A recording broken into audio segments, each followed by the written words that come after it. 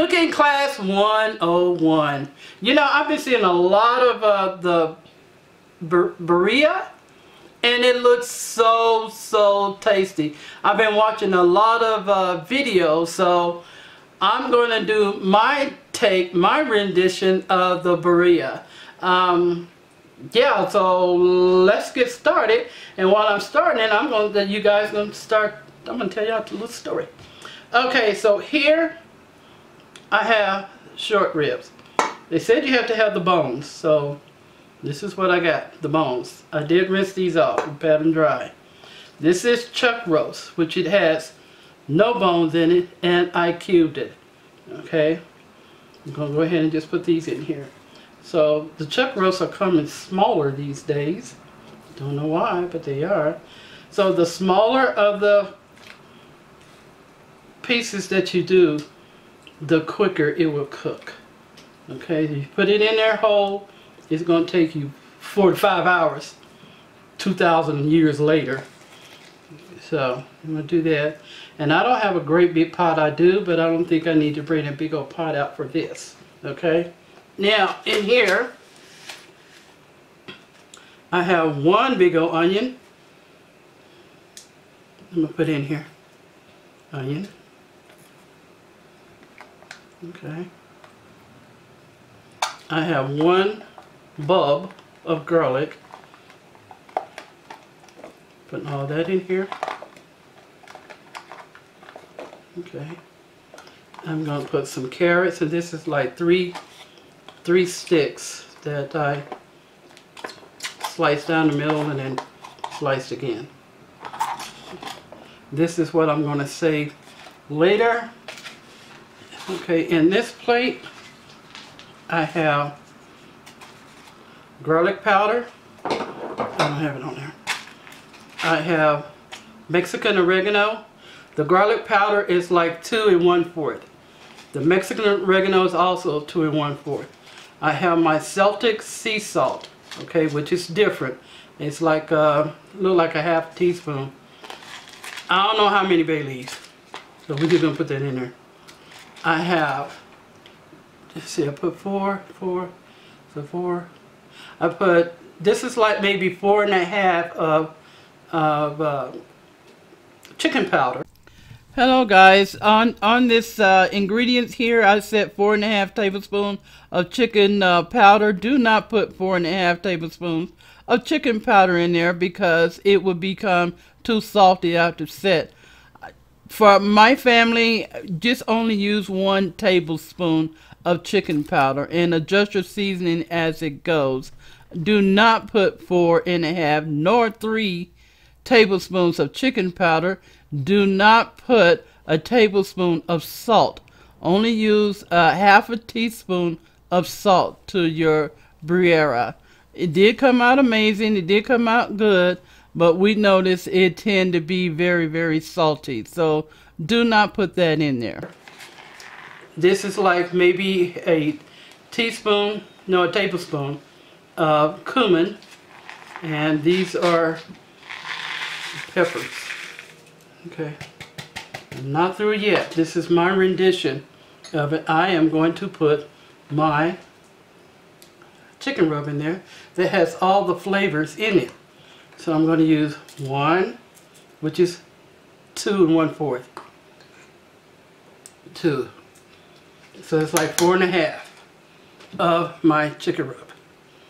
Alright, so I'm just going to let this come to a boil until the meat becomes tender. Oh, and I need to put a lid on it. So yeah, let me smush this down.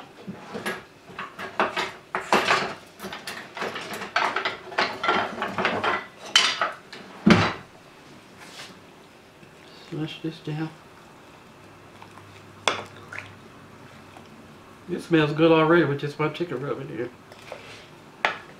Who knew? Whoever thunk it?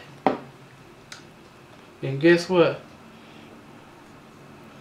I'm going to do like Quan. You can whine, cry, complain, but you don't have nothing on my Bureau wet taco. Okay? Because mine's going to be hitting different all day long. Okay. You're gonna do that and just stir it. Let it get tender. And when I come back, I'm going to tell you a story about my best friend, Kim. We were talking one day, and we were talking about our grandparents and what they used to do back in the day. And I was telling her the story about when I went to the country. My mom always had us go to the country. We always call it down home. That's what we called it, down home. So I remember my Aunt Red, she had a big old house. And I remember she was trying to teach me how to milk a cow. I scared of cows, okay? So she got my little stool. She had her stool. She had a little milk pail bucket, or whatever you want to call it thing. And there's this cow. Cow kept looking at me. I was scared of it. She was trying to show me how to get the, what do you call it? The teats? Whatever it's called. And I'm supposed to, like, you know, do it hard and bring it down for the milk to come down. Well, I guess I wasn't doing it right, because the cow turned around and looked at me and said moo, and it's like, oh, hell no. And I said, I'm scared. So I started crying and stuff because I was scared of the cow. And as she did that, I held one of them teeth in my hand, and I had squirted my Aunt Red with the milk. So that was all on that one. So it's like, Another one was, she used to have this, what do you call it? Wash pail. It was a great big old tin pail that you wash clothes in. And she had that on the fire. And my cousin Jessie Ray, and they boiling the water. I thought they was going to do something. They were boiling the water, and then when it cooled down just a little bit, Jessie Ray and my Aunt Red took this big old, where did it go? Pail into the kitchen and told us it was time to take a bath. And I'm looking at her and I'm looking at my sisters like, she's trying to cook us. You know, she is really trying to cook us. So I wouldn't get in it just yet until she got the whooping stick. So I got in and I was nervous. She tried to whoop us with that little stick because I didn't want to get in the boiling water. Felt like she was a witch. I do not like the country. I'm sorry. I don't. Because Oz is a city girl. Alright, I'm going to let this boil. And I'll put a lid on it. And I'll come back and taste the broth and see what I need to, if I need to add some more. Okay guys, I forgot one more thing. I have some guajillos. My Latino family, please let me know if I'm saying it right. I have some ancho chili. Yeah. And I rinse these off. So I'll probably say I had like 10 or 11 of the guajillos and 2 of the anchovies and, the ancho, however you say it. Okay. And I did rinse these off very well. And I'll put a lid on it and I'll be back. Okay guys, so I'm back. What I'm doing now is, guys, this broth is fantastic. Oh my God. So I'm going to go and try to search for the guajillos. I did some earlier right here. And I'm just going to check this out. I don't understand. My Latino families, let me know. Do you take the onions out? I'm going to blend it.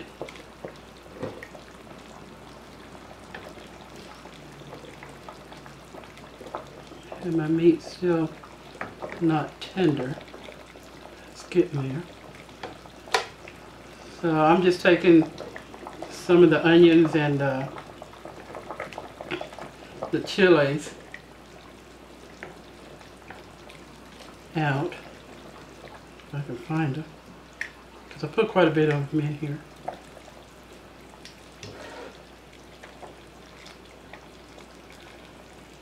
Yeah.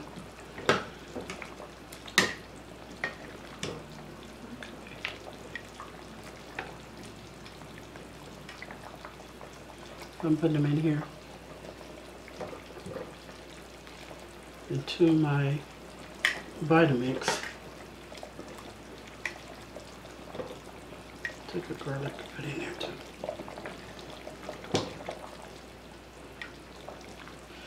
Okay, I'm going to blend this up and I'll be back. Okay, so I've taken the chilies and stuff out you guys saw me do, and I pureed it with some of the broth, and this is how it looks, okay? Right there. Now, I'm going to pour it in here.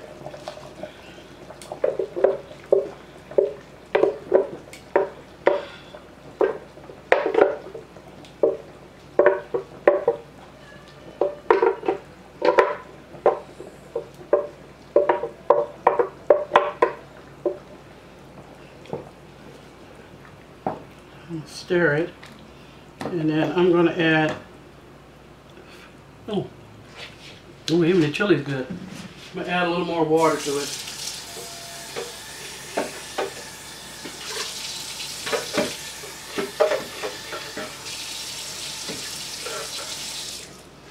Okay, it's probably about, let's say about almost 2 cups, not quite.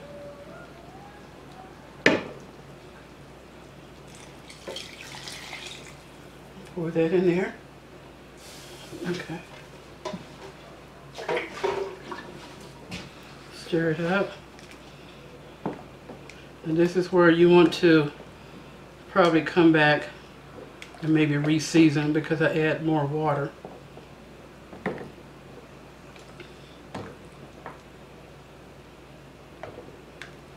Yeah. So you're going to let it cook down some more. I don't know why my meat is not getting tender, because I got a chuck roast. I guess I just have to boil it. It's getting there. Boil it some more. Alright, I'll be back. Okay guys, I'm back. So this is how my broth is looking. Guys, this stuff tastes so amazing. Amazing. Really, really good. It makes me want to put some what do you call that stuff that I like so much? It looks like menudo. Yeah. Harmonies, that's what I was thinking about. Yeah. And so, here I am, took some of the meat out, and I'm just taking the fork and just shredding apart.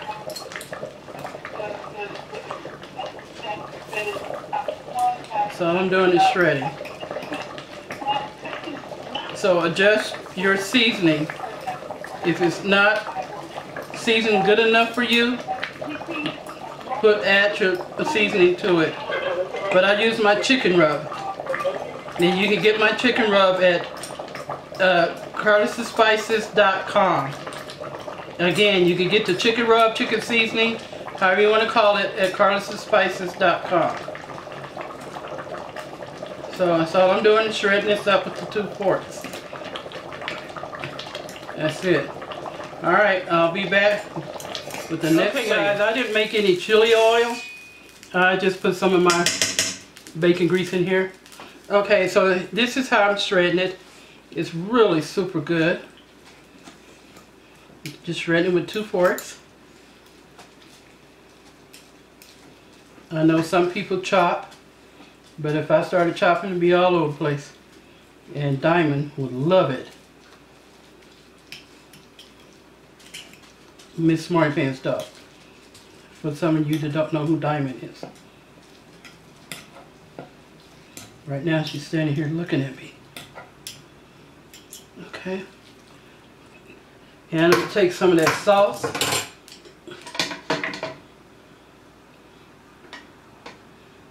Or the broth rather. And just pour it over it.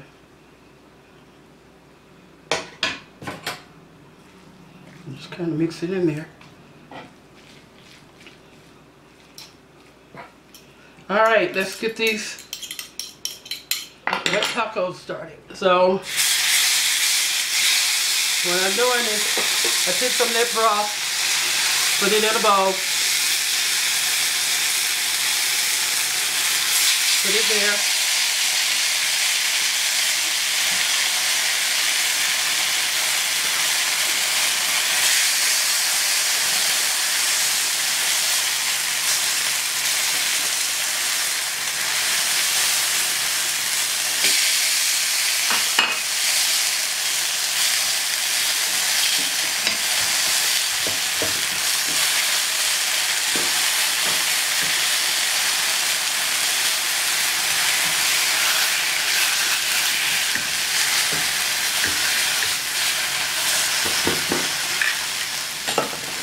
Alright, take some cheese, put it on one side.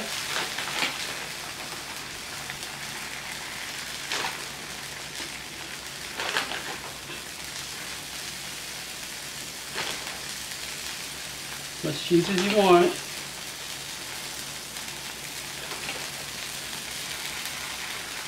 Take some meat.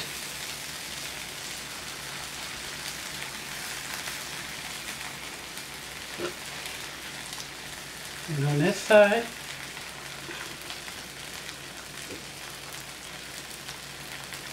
on this side, take a little onion. I know it's different. Ouch. Cilantro.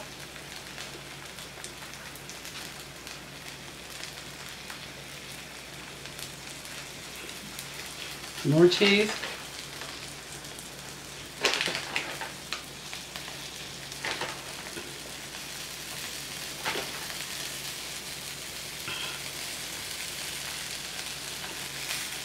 Fold it over.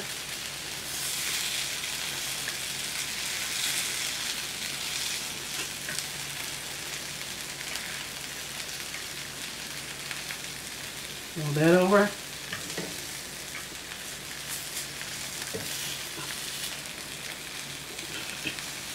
Fold that over.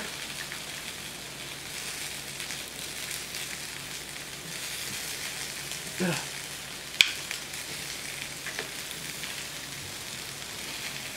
I just don't want to fold.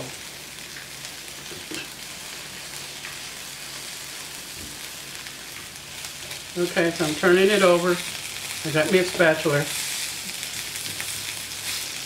Try to put the goodness back in there. It's okay.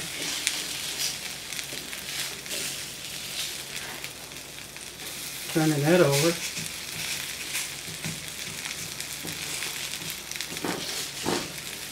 This griddle right here, I got it from Amazon. It's the cast iron griddle. The spatula, also got it from Amazon. Love, love, love, love these things. I love cast iron, period. It gives it even temperature. It's just good. Something you can have for years and years. Look at that cheese oozing out. Okay? Look at that.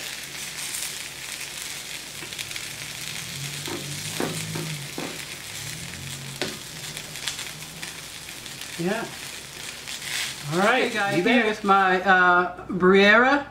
I hope I'm saying it right. Like I said to my Latino family, let me know if I'm saying it wrong and let me know what you think I could have improved on in the broth. But to be honest with you, I don't see no improvement in my broth because it's good.